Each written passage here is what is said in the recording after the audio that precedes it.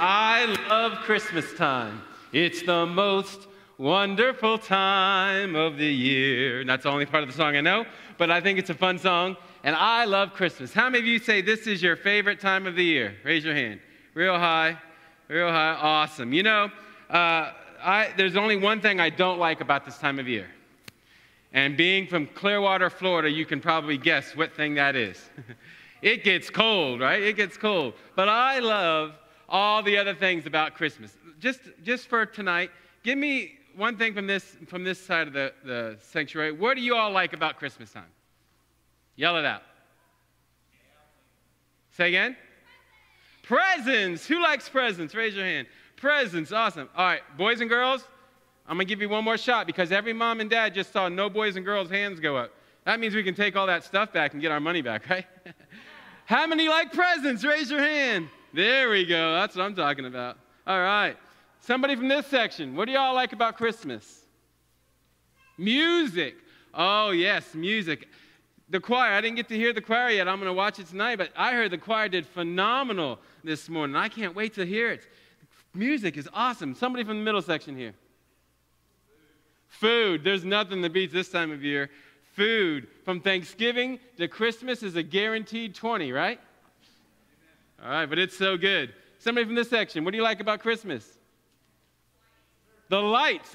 Ed, go ahead and put that out. I love Christmas lights. We start driving around as soon as we're able to, and we will look at 7 lights if we have to, until it gets to 7,000. We love Christmas lights in our family. Love driving around and looking at Christmas lights. Someone in this section. Family time. All right. We tend to get a little bit more time with our family. You know, here's another thing that I like about Christmas time this year. The movie, It's a Wonderful Life. It's one of not just my favorite Christmas movie, it's my favorite movie of all time. I love this movie. This is a great movie. I like watching it. And, you know, my kids are getting older, and I don't necessarily see this face too often anymore, but the faces on kids when they wake up Christmas morning and they're awed by what they see in the living room. You know, the lights on the tree, and outside in Florida, there was no snow, but we've woken up to some snow when we've lived in other places. And tell you, Christmas time and what you see on your kids' faces, what an incredible, incredible experience. Now, none of these things are wrong. And in and of themselves, they are a lot of fun. However, I believe the commercialization of Christmas, coupled with the direct assault on the historical and biblical meaning of Christmas, has caused families, maybe even believing families, to lose their awe and their wonder of Christmas. I hope we never do that. And I want to give you a spoiler right now. We could just give you this sentence and have Pastor coming up here and close us out. But can I tell you this? That the wonder of Christmas is this. It's the fact that God kept his promise to a lost and dying world and sent his only son, Jesus, into the world through the incarnation. What an incredible way to describe how Jesus came into the world. Through the virgin birth. And that's important, by the way, because without Jesus being born of a virgin, we would have no hope of our sins to be forgiven. That's the wonder of Christmas. That baby that was born in a manger was the fulfillment of so many promises that God had given to us. And that is something none of us should ever take for granted. And as Christian families, we more than anyone else should never lose the wonder of Christmas. So tonight, from 2 very familiar passages of Scripture, I want us to look briefly at some reminders about the wonders of Christmas. And from these verses, I want to draw 4 actions that our families should actively engage in to display the wonder of Christmas to the lost world around us. Because I'm telling you, if we as believers who claim the name of Jesus Christ aren't in awe of Christmas, and the real reason for Christmas, the lost people in our families, in our workplaces, in our neighborhoods will never know why they should be in awe of Christmas either. So let's look at 4 specific actions tonight from 2 familiar passages of Scripture. First, I want you to turn your Bibles to Isaiah chapter 9. Now, we don't have the time to dig into this and break down every one of the names that we're going to talk about, but I just want to give you a truth point, if you will, from all of the different names of the promised Messiah that come from Isaiah tonight and tell you what a difference that makes. Because understanding the wonder of Christmas is one of the first actions that we can do. And we should spend time in our homes telling our kids about who Jesus is, telling our families, telling our friends, who is this Jesus? Who is this child? Well, let's begin in verse number 1 of chapter 9. Nevertheless, the dimness shall not be such as was in her vexation, when at the first he lightly afflicted the land of Zebulun and the land of Naphtali, and afterward did more grievously afflict her by the way of the sea beyond Jordan in Galilee of the nations. Now listen to verse 2. The people that walked in darkness have seen a great light. They that dwell in the land of the shadow of death, upon them hath the light shined. Thou hast multiplied the nation and not increased the joy. They joy before thee according to the joy in harvest, and as men rejoice when they divide the spoil. For thou hast broken the yoke of his burden, and the staff of his shoulder, the rod of his oppressor, as in the day of Midian. For every battle of the warrior is with confused noise, and garments rolled in blood. But this shall be with burning and fuel of fire. Listen to this, 6, 7 are incredible verses. For unto us a child is born, unto us a son is given, and the government shall be upon his shoulder, and his name shall be called Wonderful, Counselor, the Mighty God, the Everlasting Father, the Prince of Peace. Of the increase of his government and peace there shall be no end, upon the throne of David and upon his kingdom, to order it and to establish it with judgment and with justice from henceforth, even forever. The zeal of the Lord of hosts will perform it. Can I tell you what the scriptures have to say about this child that we should be in awe of? He is the great light, according to verse 2. In verse 6, it tells us he is wonderful, the counselor, the mighty God, the everlasting Father, the Prince of Peace. And in verse 7, he tells us he is the eternal King. Now, we could take a lot of time and talk about what that means, but I just want to tell you what that means to you tonight. Maybe you came into this sanctuary and Christmas this year is a little down for you. Christmas this year feels a little less hopeful than it has in the past. Maybe you're watching and you know nothing about this child that we should be in awe of. Can I tell you what these names of this promised child mean for you and for me? It means that he can pierce our darkness. It means that there is no one like him. It means that he is never wrong. Every choice that he makes for us is always good. There is no situation that you face tonight or that you're in that is too difficult for him. He is forever compassionate. He is the author and sustainer of peace. And his plan, the plan of redemption, gives us a present hope and it gives us an eternal hope. Here's the truth I want you to draw tonight from this first idea of understanding the wonder. And it's this, that the wonder of Christmas begins with a biblical understanding of Jesus. The wonder of Christmas begins with a biblical understanding of Jesus. There is no way for you to be in awe of Christmas like the Bible instructs us to be unless you know Jesus the way the Bible teaches us of him. So let's move to the second action. If the first action is to understand the wonder, then the second action is to experience the wonder. And we find ourselves now turning over to Luke chapter 2, the passage of Scripture that we know as the Christmas story. How many of you read this in your homes on Christmas Eve or Christmas Day? We do as well, because we want to keep Jesus as the focus of Christmas. And we don't want to just understand what the Bible says about him, although that's important, but we want to experience the wonder of Jesus. And we read in verses 8 through 20, again, familiar passages of Scripture, and there were in the same country shepherds abiding in the field, keeping watch over their flock by night. And lo, the angel of the Lord came upon them, and the glory of the Lord shone round about them, and they were sore afraid. And the angel said unto them, Fear not, for I bring you good tidings, or good news of great joy, which shall be to all people. For unto you is born this day in the city of David a Savior, which is Christ the Lord. And this shall be a sign unto you. You shall find the babe wrapped in swaddling clothes, lying in a manger. And suddenly there was with the angel a multitude of the heavenly hosts, praising God, and saying, Glory to God in the highest, and on earth peace, goodwill toward men.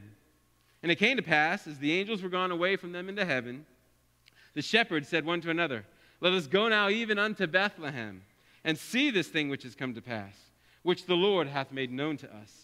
And they came with haste and found Mary and Joseph and the babe lying in a manger. And when they had seen it, they made known abroad the saying which was told them concerning this child. And all they that heard it wondered at those things which were told them by the shepherds. But Mary kept all these things and pondered them in her heart. And the shepherds returned, glorifying and praising God for all the things that they had heard and seen, as it was told unto them. So the second action that we should do as a family who wants to display the wonder of Jesus in our homes and in our communities is to experience the wonder. So we asked the question here, what did the shepherds experience? Well, we're never going to see this account reenacted again, but I think we can learn some truths that apply to us from these shepherds' encounter. First is this: there was a divine confrontation. Right? The angel of the Lord came to the shepherd and said, hey, listen up. I've got some good news for you. Next, there was a personal message. Look in verse 10. And the angel said, fear not, for behold, I bring who? You. This message, even though it was going to be told to the whole world, it meant something to them as well. There was a divine confrontation. There was a personal message. And in verse 15, we see a change in priority. They went from having to watch the sheep. We must go and see this thing which has come to pass. And they didn't do it lackadaisically. If you're taking notes, I don't know how to spell that. They didn't do it lazily. I can spell that. But they did it with haste, not paste. They did it with haste. There was a sense of urgency we see in verse 16. Because in verses 16 through 20, we see a life-changing encounter. They experienced the wonder of Christmas. They didn't just hear about it. They didn't just know about it. But they saw the babe lying in the manger. And they recognized that this was the one who had been promised to them for years and years and years. So what about you? Maybe you've been around a lot of Christmases. Or maybe this is the first Christmas or second Christmas that you can remember. Whether you're a boy and girl or a grandma and grandpa or anywhere in between. I have to ask you this tonight. Have you heard from heaven? Have you seen your personal need for a Savior that needs to redeem you from your sins? What commands your attention when it comes to this Savior of the world? What's your mindset? And are you any different as a result of hearing from heaven what God has to say about the Savior of the world? Here's the second truth that comes with displaying the wonder of Christmas, and it's this: the wonder of Christmas becomes personal when we experience salvation through Jesus. Not just knowing about Him, but having a place and time in our life, a place where we can go and draw a circle on the ground where we were when we say, Lord, I know I'm a sinner, and I accept the need of a Savior, and His name is Jesus. The first action is to understand the wonder. The second action is to experience the wonder. And again, in these verses, we also, as families that believe in the name of Jesus, that believe that He is the Savior and the reason for Christmas, we should celebrate the wonder.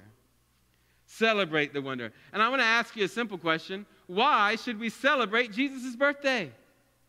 Why? What's the big deal? There's a lot of important people that have been born. Why should we celebrate Jesus' birthday? Here's the best reason I can give you. Because God did. Right? God, yes, He came to some lowly shepherds on the side of the hill. But listen to what verse 10 says. And the angel said unto him, fear not, for behold, I bring you good, what? Tidings, or good news. I can't help but tell you what's going on. My son's been born. How many of you have been excited when your children have been born? You go back to work the next day and you show off pictures and you do all kinds of things. You get a new bike for Christmas, boys and girls, and you want everybody to know about it. So you ride it up and down the street. I guess you don't do that now. Now you tweet it to your peeps, right? Is that how it works? You know? But the point is this: you want everybody to know the good news. Guess what? God wanted everybody to know the good news about Jesus. And He wanted everybody to rejoice just like He did. So much so that, look at verse 13. And suddenly there was with the angel that gave the good tidings of great joy, there was with this angel a multitude of the heavenly hosts. Man, the heavenly choir came down to announce Jesus' birth. If God celebrated Jesus' birthday, shouldn't we do it the right way too? Not only because God celebrated his birthday, but because of what this birth means. It means that God kept his promise. It means that every human being has the hope we sang about even tonight. It means, like you heard the choir sing this morning, Christmas changes everything. These people, like Isaiah said, who were once in darkness, who walked in darkness, have now been given light. You and I have been given light. For what? So that we can genuinely celebrate and rejoice in the fact that a Savior has been born. So I ask you this question tonight. Do you genuinely celebrate Christmas? See, it's hard to celebrate someone that has no personal impact on your life. Oh, we can get caught up in all the trappings. We can get caught up in all the commercialization. And we can wrap our tree with garland and toss tinsel on our tree. But that doesn't mean we're celebrating Christmas the way God intended us to. Do you have a genuine, personal relationship with the Lord and Savior, Jesus Christ? It's also hard to celebrate someone else when your life is focused on yourself. You know, Christmas is a great reminder that it's fun to give gifts to those you love, right? My son even said it earlier this week. My oldest, he's like, it's fun to give, more fun to give than to get now that I'm older. You know, that's true, isn't it? It is exciting to give. But if your focus is yourself, if you and your own goals drive your life decision, it's really hard to celebrate Christmas the way God intended us to. And it's hard to celebrate someone whose goals are not in line with your goals. So let me ask you this question. What do you value? What is the most important thing in your life? Because here's the truth. The wonder of Christmas motivates us to celebrate the change that comes from Jesus. If you've been changed, you can't help but celebrate it. And here's the last action. Not only should we understand the wonder, experience the wonder, and celebrate the wonder, but we should share the wonder. In verses 17 and 18, these shepherds couldn't help but go and tell people what they heard and what they've seen. And what does this look like? First, it begins with personal change. Once you've been changed, you are a new creature, right? The Bible teaches us that. If any man be in Christ, he is a new creature, a new creation. Old things are passed away. Behold, all things become new. You have a story to tell, a song in your hearts. Which leads us to the second truth, that it doesn't require prior experience. You don't have to be a trained professional in the art of public speaking in order to tell people that Jesus changed your life. In fact, the Bible very clearly teaches us later on in those verses, we all know 2 Corinthians 5:17 very well. If any man be in Christ, he's a new creature. But verse 20 says we've been given that we are now ambassadors of Christ, and we've been given a ministry of reconciliation. We are representatives of this babe who was born in a manger, who is the Savior of the world. Also, sharing the wonder has no limitations or boundaries. The gospel is for everyone. Rich, poor, black, white, purple, pink, tall, short, English, Spanish, Colombian. It doesn't matter who they are and where they live or what their social status is. The gospel is for everyone. There are no limitations or boundaries in the giver of the truth or in the receiver of the truth. In fact, it focuses on truth. Because apart from God's word, apart from the wonder of Christmas, we have no hope. But with the message of Christmas, we've got a story to tell, a song to sing, a party to celebrate, and an experience to share. And here's the last truth. And look at what verse 20 says again. And the shepherds returned, glorifying and praising God for all the things that they had heard and seen, as it was told unto them. Verse 18, and all they that heard it wondered at those things which were told them by the shepherds. You know what sharing the wonder of Christmas does? It impacts everyone around you. Sharing the wonder of Christmas impacts a culture, changes families, changes lives. So let me ask you this question. How willing are you to share the truth of Jesus? Think of all of the stuff we are so quick to share. You go to anybody's Facebook page or anybody, whatever it's called, the feed or the line or whatever, the ticker, whatever you call that thing, and you'll find out what people had for breakfast. You'll find out what kind of socks you wear. You'll find out, what was in your dryer last night when you empty. You'll find out all kinds of stuff. But we've got the greatest message to share. That Jesus was born and lived and died and rose again so we can have eternal life. There is nothing better to share than that. Here's the truth. If we really have the wonder of Christmas like God tells us we should, genuine awe demands an external response.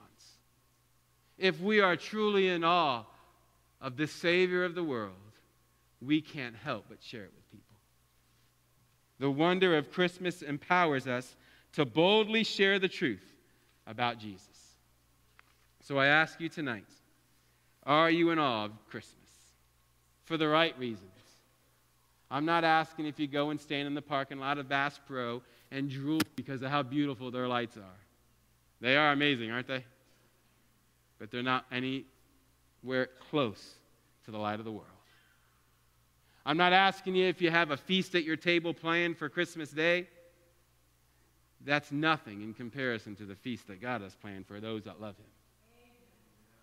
I'm not asking you if the tree at your house is barren like the Charlie Brown Christmas tree and nothing underneath it, or if you got so many presents you can't even get to the tree.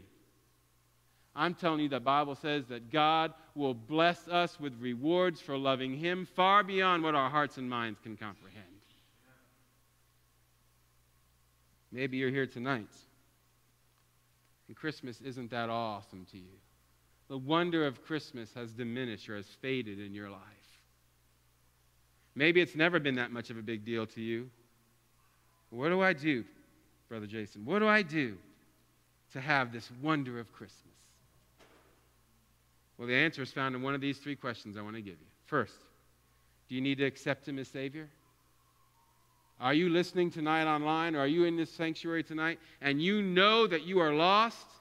You don't need 6 verses of a hymn. You don't need to grab that chair in front of you any tighter. You just need to let Jesus save your soul. That would be the most wonderful thing that could happen this Christmas. Maybe you need your awe refreshed tonight. What a great time to start. Let God refresh your awe. And maybe, just maybe, you need to share your awe with others. Maybe you've been selfish with the wonder of Christmas. And maybe you need to tell others about that baby who was born in a manger, who lived and died and rose again, so that you know that you have hope, and maybe they need hope too. Maybe you just need to ask God to help you share the wonder of Christmas this year. Whatever it is, God wants to do it and change your heart for today, for tomorrow, and for eternity. Pastor.